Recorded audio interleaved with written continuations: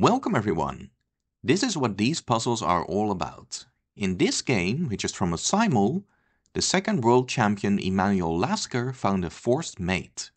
It's actually mate in 8, but it sounds harder than it is because, as I said, all moves are forced. Just pause the video and find them.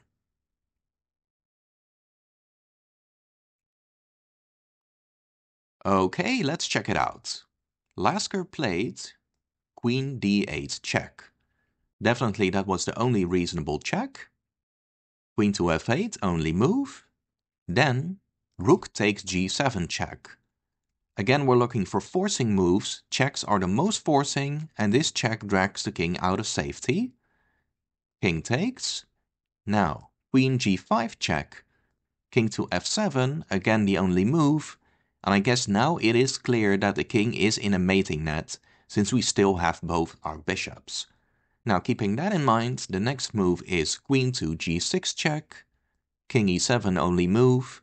And now that the king is trapped on the dark squares, the game soon ends after bishop g5 check.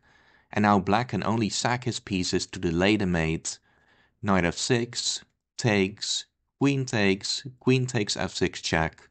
And after king to e8, the other bishop delivers checkmate after bishop to g6. Nice one! Once you know there is a mate in 8, it's not so hard, since you just have to look at the checks.